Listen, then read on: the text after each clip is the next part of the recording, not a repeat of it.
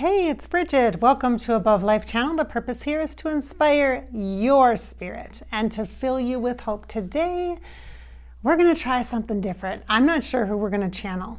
By the time I'm done with this video, I'll have it in the thumbnail. But right now, I don't know. It's anybody's guess. Okay, I'm going to have a surprise guest, okay?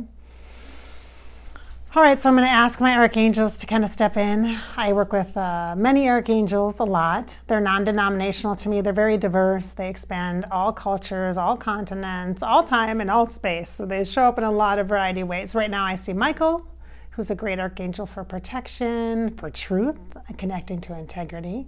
And also my good friend, Archangel Gabriel.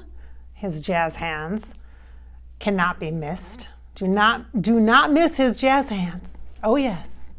Archangel Gabriel's for communication and connection, and a great, great entertainer. Archangel for me. So thanks you guys, appreciate you here. All right, so who are you going to surprise me with today? Man or woman? Man. Okay. I don't know anything about that one. There's several. I see one that just transitioned. I see another one that people have recommended. Thank you. Yeah, I see some. I guess they're backstage waiting to be called.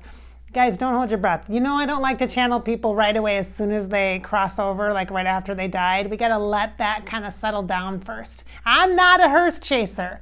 Although from time to time, I will just be so connected that I have to talk to them. So I do. It's a artist's choice. How about that, right? It's my choice. My choice. I'm the artist. I'm the channeler, right? Okay, so it's a man. U.S., United States, but feels as though he is connected overseas as well, so maybe not born in the U.S. Okay. Oh, I haven't seen you forever. George Michael. Hi, honey. It's nice to see you. Oh my gosh, I wish I had my computer because someone submitted great questions to ask you, and I love your energy, but I just never know what to ask because we just kind of sit together and it just feels nice. It feels good. Oh, honey, it's nice to see you. Yes, I know. It's okay. He's like, oh, it's so okay. It's okay. It's okay. And so what do we owe your guest appearance today? He says, well, I tell you, I have seen you have done some really great work. Oh, he's going to make me emotional. I don't even think I have tissue. Oh, yeah, I do have a tissue. Good.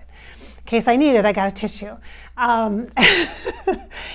Because of your work recently, your great work with charity organizations, which I have done in my work twice within a week's time, donated almost $500 to charities, 2 different charities. Thanks to you, those of you who purchased your participation in my small group work. Thank you for that. In November, we did awesome. Actually, it was end of October, early November. Thank you. You ladies know who you are. Thank you. Love you. I was hoping, he says, I was hoping that you would consider doing something for animals. I have done animals. I have done a group work where I've donated to an animal shelter specifically for cats on behalf of Freddie Mercury. That was last February. You guys were going to have to, and I've been thinking about that for February again, to bring that back around and do it again in February this year. So we'll see. We'll see how that goes. So yes. Did you have others that you were thinking of? Particularly the animals. He's saying particularly the animals, animal charities. Are you thinking like rescues, or are you thinking like shelters and things? He's saying placement and any organization for the ethical treatment of animals. Okay. Oh, Oh, interesting. So, okay. So are you raising some concerns, Mr. George Michael from the afterlife? Are you raising some concerns about laboratory testing? And related maybe to medicine, you guys, because right now we're in a huge you've seen this, right? Right? That it's very, yes, we know. He says, yes, we know. The rest of us over here, yes, we know. He says it can seem like a dark time. It can seem like a dark time. And then he says, but we can't forget those who bring us the most comfort. And sometimes it's our animals that do. He says it's our animals. He's saying for himself, I didn't have children. He says, I didn't have children. They were like my children. They were like my family. And he says, I so appreciated that love. I appreciate that love. Many of you will be able to relate to that because you have animals that you love that are like, and I have animals myself. I have dogs. I have 4 dogs, and they are members of the family. They are our family, and as short of lifespan as they have relatively compared to humans, they give us so much in that short amount. So much, you guys. Like I have a sweet, sweet dog in the afterlife. Her name is Molly. I called her Meemo Molly. And I would say it. I'd actually sing to her. Oh, I can see her. I can see her. Now, I'm not a pet communicator by trade or anything like that, but a spirit is a spirit, a soul is a soul. And so I don't specialize in that area, you guys, but I certainly connect.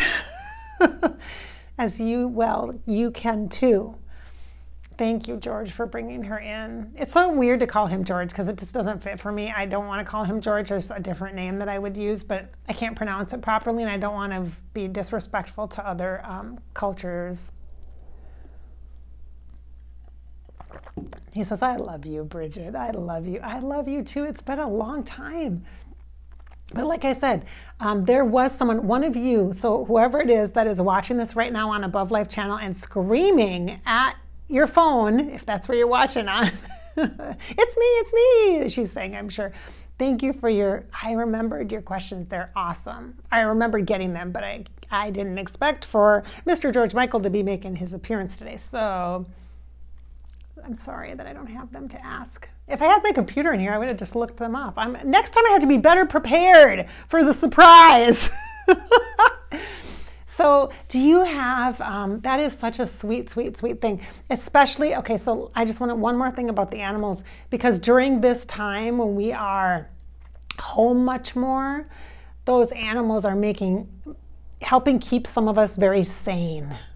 And so lots of love to the animals and lots of love to the animal lovers out there. In fact, if you're watching this video and you are an animal lover and you want to honor one of your dear, dear animal friends, go ahead and put their names in the comments below. Okay, go ahead and do that. Like I would put my Meemo Molly in the comments below to honor her memory. And I might put my doggies now, Diamond, we call her Dimey sometimes, or Mindy, and Louie. His technical name is Louie, and Riley, our red lab, and Riley. I have a great story about that, about how Molly ended up helping us get Riley, and how part of Molly's essence is with Riley and her body so that she can continue to watch over my children, because that's what Molly did.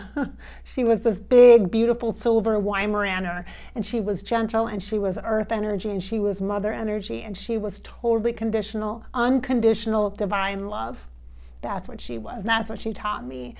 And so part of her essence came back and helped us rescue Riley, our red lab. And I call her Re-Roll Riley. And I have a little song for her too. I'm not going to sing it. I'll spare you for that.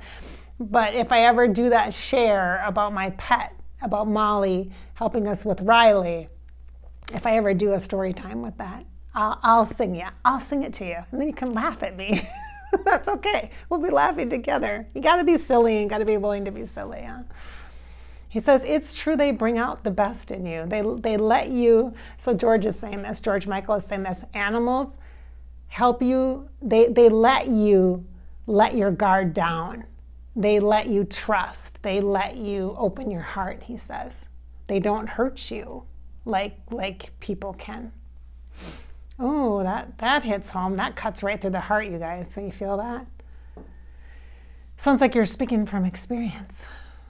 I am. He says, I am. You know, in your human life, there was some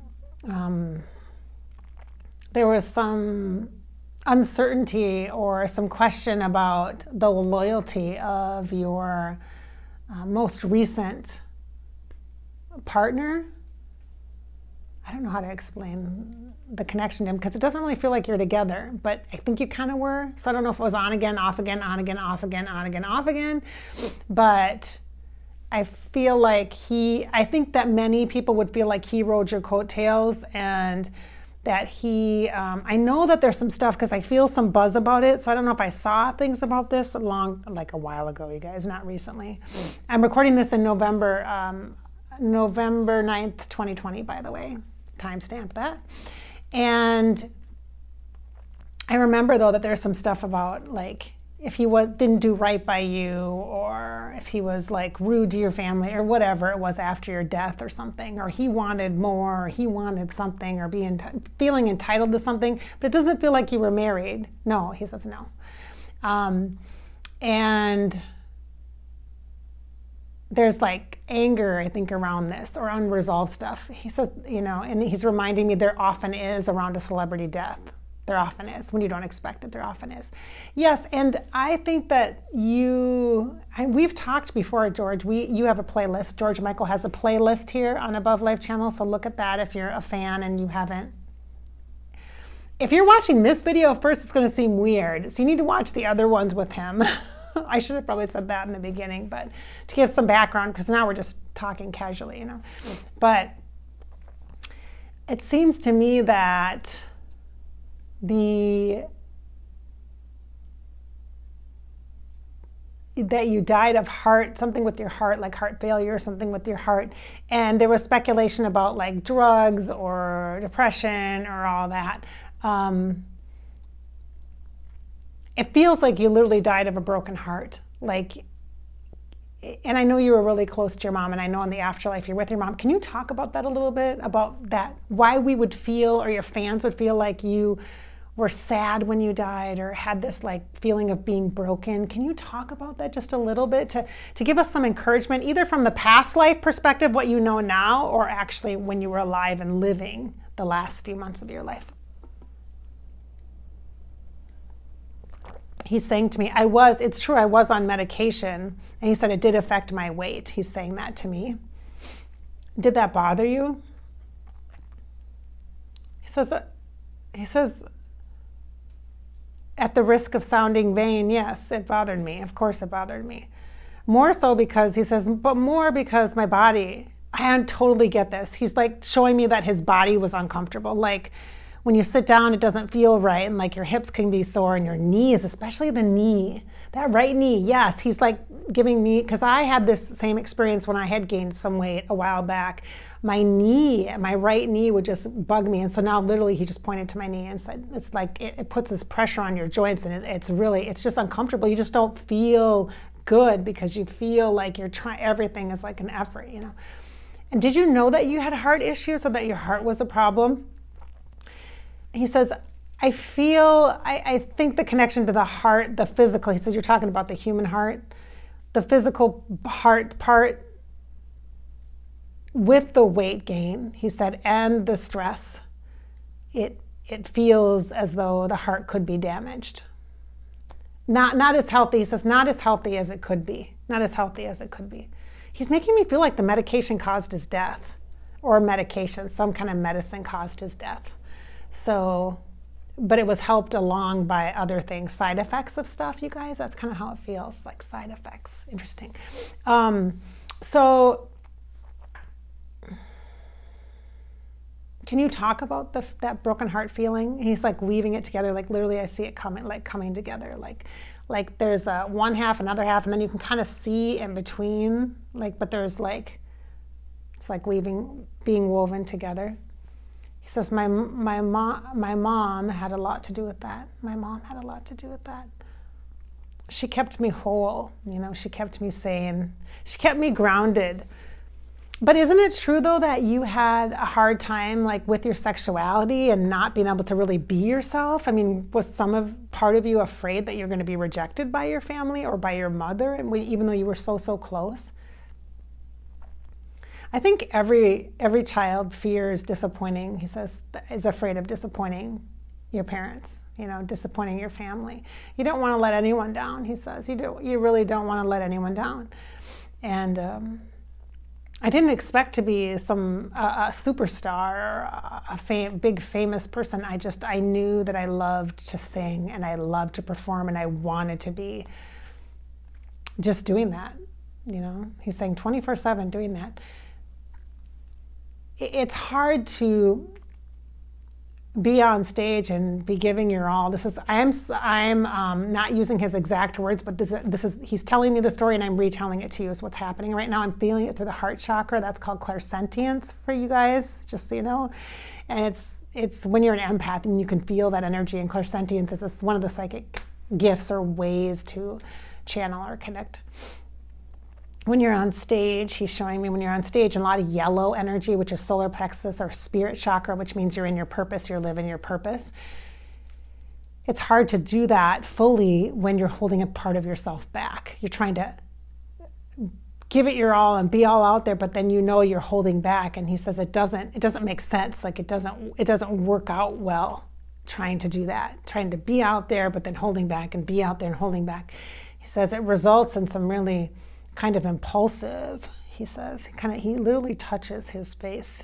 He's like touching his face, kind of impulsive decisions. He says it creates this, you're holding back and then you're out there and you're holding back and out there. And then sometimes you just do stuff. You just do it, even though you know it's not the best choice for you. Are you talking about drugs, medicine, drugs, alcohol? What are you talking about?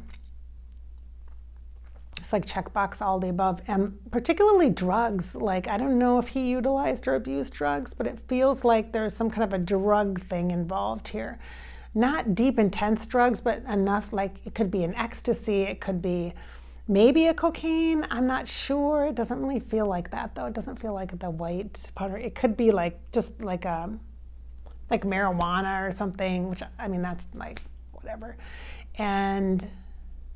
But it doesn't seem like heroin or anything. I don't think so. I can't quite tell. He's not showing me everything. Like, I feel like, yeah, there's some impulsive stuff that I've done. Like I might have tried drugs, or I might have done this, or might have done something about being with a model. Was he with a model? Did he date somebody that was a model? And he says, for show, like to keep up, you have to keep up the, it's like, I want to say keep up appearances, but he's not saying it that way. He's saying you have to keep up the persona, he said it's for marketing. It's the marketing image, it's the brand. And he said it gets really confusing with who am I as a person and who am I as the performer, that the public person that everybody gets ownership of, you know. I've heard that before in other channeling sessions about that. This difference between who am I as a person versus who am I as a public icon, person, performer, entertainer, where everybody feels like they own you, or they pay for a ticket to a concert or they buy an album and they own you, they get a part of you in that. I've heard that before from several other people, especially musicians. I've heard that. Yeah. He says, well, it's true. He says, I'm not trying to make excuses up or anything like that. I just, you asked about the heart, and he says it's very personal to him, you guys, very private, very personal. And he's saying, I didn't want to disrespect my family. I'm seeing a lot of overlap with Freddie Mercury and his family and George Michael and his family. But the connection or the bond between George and his mother is really, really, really, really strong, very important. Yeah, he says, yeah, she's like my healer in the afterlife too. You know, she's my healer. And there are dogs all around him. I think he's trying to prove a point. Like he's trying to get me to commit. Oh, I don't know. I don't know. Okay, so like to prevent animal cruelty or things like that. I'll think about it. I'll think about something that I could do to help honor that request of why you came forward. Okay. Is there anything else in particular that we should talk about or that you'd like to share?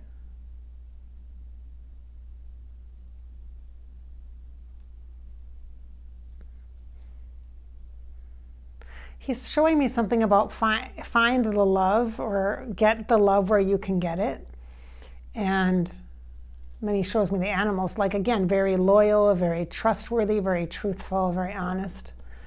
And I'm getting this feeling again of like referring to his most recent lover, boyfriend. I don't know what you call him because boyfriend doesn't feel right. It doesn't feel right to call him that. I know you guys were living together.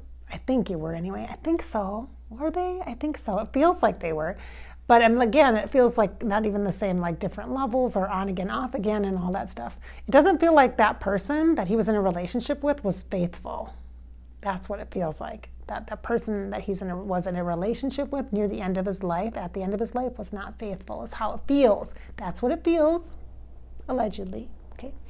And I feel like he's riding your coattails. I do not like this person. And I think that the people around you were kind of cold, not very warm on him either, because he was kind of riding your coattails. Like, I don't think he was a love of your life kind of a thing. Did you have one? That's a very personal question, you guys, isn't it? George Michael, did you have a love of your life? Except for, and all he shows me is an image of his mom. That's the only true relationship I've ever really had with a person, he says, the person. He's showing me his mom and his sister in the afterlife. Family. This is family for him.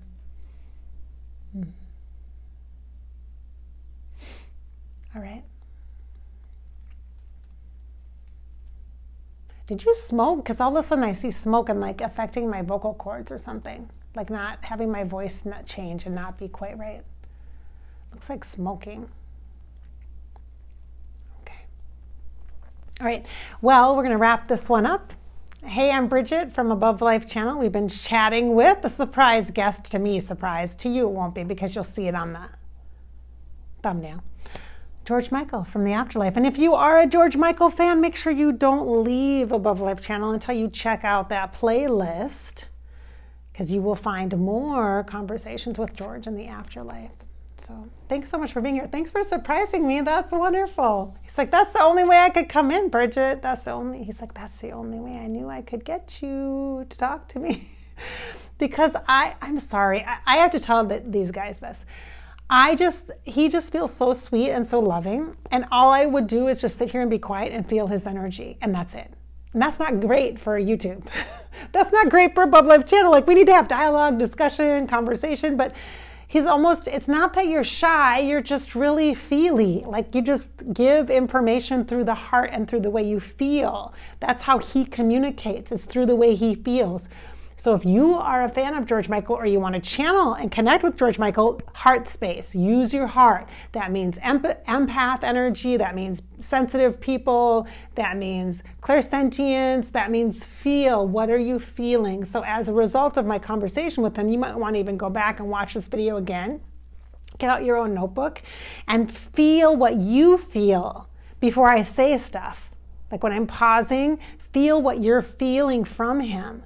And that's your message. That's your connection. That's your practice, okay? Especially if you're a fan, this will be easier for you to feel the feeling, okay? And then write down what you get, because that's the point. That's part of the point of Above Life Channel, to inspire your spirit and to fill you with hope and to encourage you to live your life. It's your life after all. It's yours. It's yours. So live it and just live it.